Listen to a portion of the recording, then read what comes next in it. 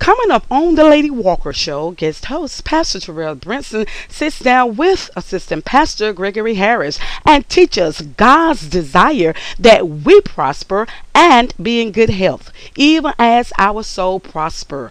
All this and more coming up next. Lady Walker Show.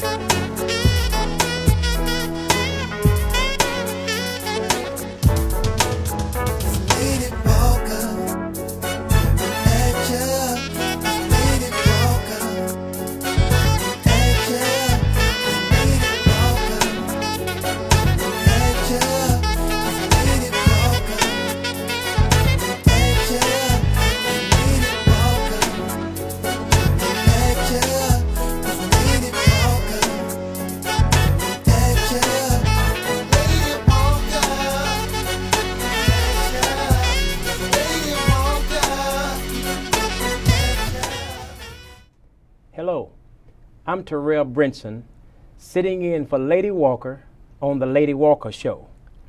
And today, I'm glad to have as my guest, Gregory Harris out of Macomb, Mississippi. Gregory, how are you today? Excellent. Good to be here. Man, it's so good to have you with me tonight, man. I'm kind of getting used to this. I really appreciate Lady Walker for allowing me to sit in for her. And I've been blessed so far to have great speakers to come, and today I'm just extremely honored to have you take out of your busy schedule. You're such a busy young man, being a pastor and an entrepreneur in your own right, and you wanted to come today to share with us about financial prosperity for the people of God. And so I wanted to ask you, what is one thing the Bible teaches us about wealth in the hands of Christians? Well, there are many things that the Bible teaches, but one of the primary things that we can find in the Scripture is where Jesus told the disciples to go and to evangelize the world, go and preach the gospel. And in order to do that, in order to evangelize the world, it requires money, it requires wealth. The people of God are to finance the ministry of our Lord Jesus Christ. And one of the ways to do that is to seek the will of God for our lives, to know where we should be and what He has called us to. It is my belief that many Christians are designated by the Holy Spirit to be business owners, to be entrepreneurs. But we have become comfortable in the various jobs that we have. Whereas we should be seeking what the will of God actually is for us. Because the wealth of God in our hands will allow us to do the things that God has appointed for us to do. And that is awesome. That is most important for us. So ultimately then, believers really need to be in really a teaching ministry, and not just a preaching ministry. Absolutely. I mean, the Word hath even declared that a preacher should be apt to teach. Absolutely. Because teaching is so very important in every ministry, because, I mean, if you don't take the time to break it down where everybody can understand it. In other words, being a pastor, if I just preach, if all I do is just preach at the people and don't break it down to where they get an understanding, then a lot of times they'll spend years not even understanding or realizing that it's our God-given responsibility to tithe and then to sow seeds into the kingdom, because the Bible says you shall reap what you sow. Absolutely. Well, preaching proclaims, but teaching explains. So it is absolutely necessary that the ministry be taught to believers. We are preached to all the time, but it is necessary that we have godly teaching. We need to be taught of what it really means to tithe and to sow seeds. Because every time I tithe, I'm actually sowing seeds. It is my belief that that is one of the reasons why God has given the principle of tithing. That 10% is allowing us to actually sow. And whatever we sow, in turn, the Scripture says we're going to reap. Yes. So believers should be in the business of tithing and also sowing, because it is most important. Whatever we put out, it does come back to us. Yes. Kind of like a farmer who goes out and plants a garden or a field. Well, he always gets a bigger harvest than what he planted. That's right. A much bigger harvest. Yes. And that is what Christians ought to realize and need to realize is going to happen in our lives. But if I am stringent with what I have and will not sow, will not tithe, will not give, then I'm actually putting a limitation on what the Word of God says is going to happen in my life. Exactly. The Scripture teaches us that if we will honor the Lord with the first fruits of our increase, it says that our barns shall be filled with plenty, and our presses will burst out with new wine. That's the word. So I'm expecting, as a believer, as a tither, as an offering giver, I'm expecting new wine. I'm expecting my barns to burst out with plenty. Yes. Why? Because God will always honor His word. Christians must know that. That's such a blessing. Now, what about, Pastor, when a person is faithful in tithing, and I've been in ministry now long enough to see it both ways. What happens, what do you say to the person or persons that has been faithful in tithing, but it seems like their the windows have not opened up for them, and they've even been faithful in sowing seeds. Okay. But it seemed like the increase is not coming back. What do you say to those people? To those believers who are faithful in tithing, first of all, everyone needs to make sure that they are born again and they know the Lord Jesus Christ. They are faithful in tithing and they're sowing seeds. Well, Jesus also mentioned where you sow is important as well. Wow. If I am sowing and I'm planting my garden in a bed of rocks or in a sand pit, well, I'm not going to get a harvest. Okay. I've got to sow in fertile ground. In fertile ground. So believers who are not seeing an increase, are not seeing the blessings of God come forth in their lives as it should, they must examine, well, where am I sowing? Am I sowing in the right place? I think every day, every believer ought to seek the will of God for their lives. Yes. Am I about and doing what the Lord would have me to do? Is my family worshiping where we should worship on Sunday and on Wednesday? Are we doing the things that the Lord would have us to do? This is in addition to tithing and sowing seeds. Am I sowing in the right place? Because again, if I am sowing in a place that's not productive, I'm still not going to get a harvest. Wow. Wow, man, this is some real good information for believers and non-believers alike. And of course, it never fails that when you're having fun at something, even discussing something, it don't be long before your time run out. I understand. So we're going to be out of time in this segment in just a few moments, but there's still a remnant out there, and we're going to get ready to break in a second. But there's still a remnant out there that goes to word churches. I'm talking about they're sowing in fertile ground, but I've heard of some of them still having problems reaping their harvest. Okay. I may have to ask you to speak to that when we come back. Okay. But just kind of hold that thought in mind, because, like I said, I've been here, out here not long enough, and I've seen Paul say, "I know how to abound, I know how to abase." In other words, I've seen it both ways. You know, I've seen it both ways. When it looked like I'm doing my best to be faithful in the things of God, and then it's still a little tough. But when we come back, we're gonna wrap it up. We're gonna come right back in just a few minutes. I'm here with my guest, Pastor Gregory Harris, and we'll be back in just a few moments. We're gonna take a break.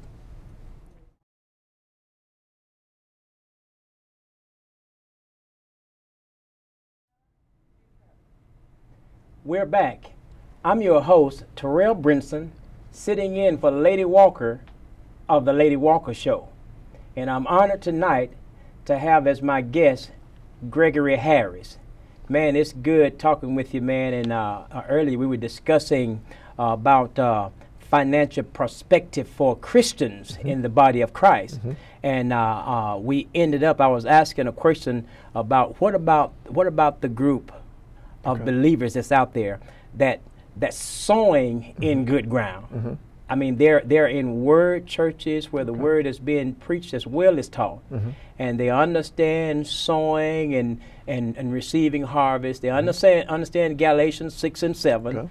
Be not deceived; God is not mocked. Whatsoever a man soweth, that shall he also reap. They understand the scriptures because they are taught very well, and they understand sowing and reaping. What do you say to that remnant that's out there? And I don't know if, the recession has had anything to do with it, but I've talked with a number of people that's actually sowing in good ground, but it's still seemingly taking time for them to reap a harvest. What do you say to encourage that group of believers? Or for the manifestation to actually come forth. That's right. Yes. Well, it's interesting that you would ask that, because the Bible does teach us to not to faint. Yes. We shall reap if we faint not. Yes. I would say to every Christian, first of all, to make sure that they are where the Lord would have them to be. Yes. It is possible to sow in a fertile ground, but that may not be the ground that you ought to be sowing in. I see. It's very possible. Even the Apostle Paul, as you know, did move from place to place as the Holy Spirit led him. Yes. So it is necessary that Christians be where God has appointed that we be. Wow. Whether we want to be here or there or not, yes. it is important that we be in a particular place. So to that remnant who are not seeing the bounty take place in their lives, I would say to them, do not give up. Yes. Do not faint. Yes. Continue to be faithful in what you're doing. Tithe, sow, honor the Lord in your giving. Worship and serve Him with all of your heart. His word is true. He will not allow the righteous to go unrewarded. Yes. So as a Christian, continue, and make sure that we are where we ought to be. That's good. That's good. Well, my next question, and it's kind of like what we're talking about now, but my next question is, why are so many Christians not possessing God's wealth? Interesting. Very interesting. One of the things that I look at in the Bible is the prophet Daniel. I think he's a good example of what it means to walk in the will of God and possess what God has for us. Yes. Of course, you know the story of Daniel. He was taken as a captive or slave into Babylon. Yes. And Babylon was, at that time, ancient Babylon, was a wicked and at the same time a luxurious place. Well, Daniel saw it necessary to honor God in all that he did. Yes. He did not abandon his righteous upbringing and what he had been taught concerning the scripture. So he enters Babylon, refuses to partake of what the king had given them, and God honored him for his stand. Yes. And so he lived in Babylon for more than 70 years. Yes. And he was a prosperous man all of that time, he and his family. Yes. So every Christian should understand that God's purpose and will for our lives is there. You and I must gain and take possession of it. How do we do that? We do so through our faith. We do so by honoring God with our lives and walking in righteousness. Regardless of what's going on around us, we yet must be faithful to the Lord. Yes. Because the world that we live in is governed by spirits of greed and unrighteousness and wickedness. Yes. Well, Christians are called upon not to partake, at the same time yet to possess what God has given us. Yes. And we can. Well, so often I see so many miserable Christians. Okay. Because I see, all the time, man, I see this false humility. You know, you hear them say, well, I'm happy with Jesus alone. Okay. And we love Jesus. He's the one that we ask to come into our life and, as our Lord and Savior. But in the world in which we live, as we are here in these United States, we need U.S. currency. Yes, we do. For us to be able to survive. Yes, we do. So a believer that's saved, that don't have no money, the most of the smile in his face. Okay. Yes, because see, if you can't get your bills paid, you're miserable. Right. You see? And so I just wish the people would just really be honest. See, you just be honest, and see, in order to be a whole Christian, nothing should be missing. Yes, nothing should be broken. That's right. Jesus is the head of my life, but I need money. Yes, we do. In order to be able to operate, in order to be able to fund the kingdom, in order to be able to provide for my family. It takes money. It does. You can't go down to energy with a hallelujah. No, you cannot. Not and expect to get your bill paid. They'll say, well, I'm glad you're a Christian, but now you still need some money to pay, to give me a check or a credit card or something, you see. So the thing that I'm seeing right here is there's more to it than just meets the eye. Yes, You can't sit back and just wish you had it. No, you can't. But you have to stay in the Word of God. Yes, you do. As well as read other forms of other books and other information to obtain wealth. Yes, you do. We have to be able to do that. What's your take on that? Well, we've got to pursue what the Lord has for us. Yes. And one of the scriptures that come to mind is the widow woman who went to the prophet Elisha. Yes. When her sons were about to be sold. Yes. The creditors had come and said, your husband left you in debt and you need to pay the bill. She did not have any money. Yes. But she had a cruse of oil in the house. And he asked her, well, what do you have? She said, I have a little oil, a jar of oil in the house. Yes. And he said, that's enough. Yes. And he told her to go and borrow empty vessels and bring them forth. And she did that. So what did Elisha do? He touched and agreed with her in faith. Yes. And he prayed and asked God for the increase in her life. And the increase came forth. Yes. I believe that many Christians are out of touch with other believers who will actually strengthen their faith. Yes. One of the tricks of the devil is to divide and conquer. If Christians are isolated and are not in fellowship with other believers who will touch and agree with them, because the Bible, as you know, teaches us that one can chase 1,000 and two can put 10,000 to flight. Yes. So it is necessary that as believers we touch and agree. You're praying with me, I'm praying with you, and we are in agreement for the will of God in one another's lives. Yes. Man, this is good stuff. Amen. And like I say, our time just keeps running out on us, look like. But we're going to prepare now to take another break. And when we come back, we'll conclude our conversation as we seek to show believers how to receive the wealth that God really wants us to have. We'll be right back.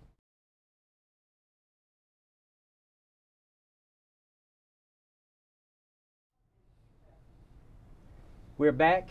I'm your host, Terrell Brinson, sitting in for Lady Walker of the Lady Walker Show. And my guest today is Pastor Gregory Harris. And we've been talking about financial perspective for believers in the church, and reasons why some can't seem to grasp wealth.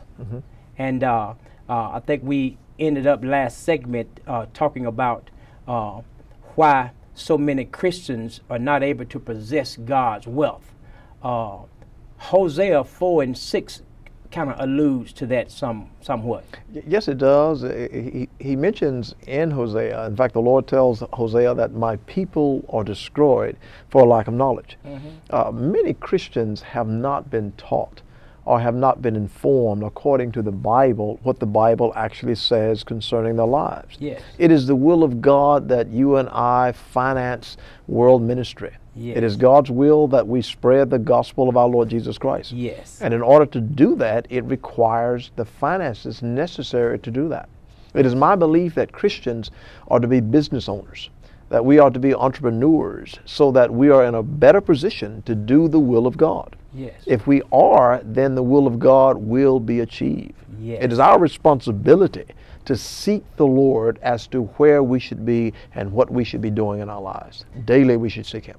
Okay. Well, as a believer, if I'm not experiencing the wealth of God in my life, and I'm a believer, and I've been in ministry and in church for years, and I've I understand the teachings of God, and I understand about sowing and reaping and all that. And if I'm not reaping or harvest, if I'm not receiving the wealth of the finances of God in my life, what should I do? Well, I think of 3 R's when I think about Christians and the wealth of God.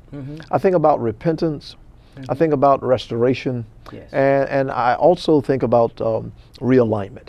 It is it is necessary that Christians repent, because there in the book of 2 Chronicles 7:14, Yes. The scripture makes it clear that if my people that are called by my name Yes. will humble themselves and pray and seek my face and turn from their wicked ways, then will I hear from heaven, forgive their sins, and heal their land. So there is nothing that God will not do in the lives of his children if we are a repentant people. Yes. It is his will that we be restored. Yes. Okay? Yes. So there are things that all of us have missed. But there is a scripture that tells us that God is the God of restoration. He desires to restore us to the positions in him that we should be in. Yes. I believe that in this time in which we're living, there is what I call Holy Ghost realignment taking place. Yes. I believe God is realigning wealth and other things on behalf of his people. Yes. You and I have got to understand and know the will of God for us so that we can walk in what he is doing. If we do not know, if we do not understand his will, then I will miss so very much. Yes. A whole lot. Yes. Even in the book of Deuteronomy, the Bible, the Lord said, I've given you the Absolutely. ability to get wealth or to create wealth. Believers have to understand that we're made according to Genesis 1:26. That's right. God spoke and said, let us make man in our image after our likeness. That's right. There is greatness down on the inside of every one of us. Every one of us. And I believe, brother, it's our job to encourage the people of God and non-believers alike that there is indeed greatness down on the inside of you. Absolutely. But you have to do like Paul told Timothy, man, the gift that's down on the inside, Stir it up. you got to stir it up, man. Absolutely. I mean, that greatness is down on the inside of you. You got a part to play. You've got a part to play in stirring it up. That the wealth of information that you got, the visions and the dreams that's down on the inside of you, you can go forth with it and cause them to burst open and bring forth harvest, financial harvest into your life. Even speaking to your body if you're going through something by faith. Absolutely. And watching God heal you by faith. Absolutely. There's so much on the inside of us, but we have to encourage each other to know. Sometimes just a spoken word Absolutely. Will change change a person's outlook. Yes, it will. And always that spoken word. Yes. If you will note, that is what the Lord did in Genesis. He spoke a word and created everything. Yes. Okay? Yes. And it is the same way in our lives today. I believe that we do not have because we do not know the Scripture. Wow. We do not understand the Word of God. Yes. We are following the trend of the world system. And that's what Christians cannot do. Wow. Daniel did not follow the trend that was in Babylon. He saw it necessary to remain true to his God, to honor his God, to serve his God, to obey his God. Yes. And God made sure that Daniel was always in a position of financial prosperity. Wow. For 70 years, Yes. Daniel was a success, but he never abandoned his God. Wow. The world system of making it, so to speak, is buying and selling. The kingdom system is sowing and reaping. Absolutely. If you sow it, you'll reap it. Absolutely. There's a scripture that we have the church now standing on, and we've been on it now for weeks. Mark 11:23 and 24 says, Verily, verily, I say unto you, whosoever shall say to this mountain, be thou removed, be thou cast into the sea, and shall not doubt in his heart, but shall believe that those things which he saith shall come to pass. He shall have whatsoever he said. And then Jesus didn't stop there. In the next verse, in the 24th verse, he says, Therefore I say unto thee, what things soever you desire when you pray, believe that you receive them, and ye shall have them. Brother, the Bible says in Numbers 23:19 that God is not a man that he should lie. Absolutely. We as believers have to know that if Jesus said it, brother, it is so. It is. It's so no matter what. It is. It's so if somebody doesn't believe it. It's still so. It is. But if we'll grab hold to that word of God and begin to walk it out by faith and begin to speak to all the things that's against us and hindering us and speaking it forth, we can still have exactly what we say. Once again, our time is out. We're getting ready now to take a break. And when we come back, we're going to talk a little bit more about this because this is good. This is good stuff. When we come back, we're going to conclude with my guest, Pastor Gregory Harris.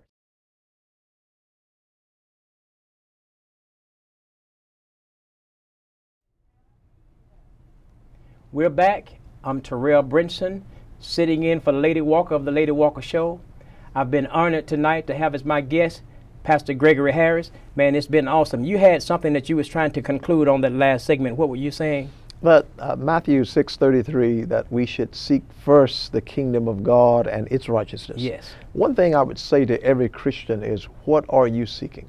Wow. If we are simply seeking wealth, then we're not seeking the proper thing. That's right. We must seek the will of God. Glory. And in seeking the will of God, all these things shall be added unto us. Yes. God, as you said earlier, is not a man that he should lie. He is going to honor his word in the lives of the believers. Yes. But we must seek his will and his way. Yes. That's all right, brother. Thank you again, man, for being here with us, man. It's been so good. I tell you what, it never fails. That well, you even hear the world say when you're having fun, you know, times run out when you're having fun. But when you're engaged in this kind of conversation, trying to get the people of God blessed, you never have enough time to do it. Thank you all for being with us on tonight and viewing the Lady Walker Show. We ask that you would just tune in from time to time whenever she's on, and I'm honored to be her guest on tonight. I'm Terrell Brinson, your host. My guest is Gregory Harris, and it's been some kind of awesome pleasure being here with you. And whatever you do, say something to make somebody laugh, because the Bible says, a merry heart doeth good like a medicine, but a broken spirit drieth up the bone.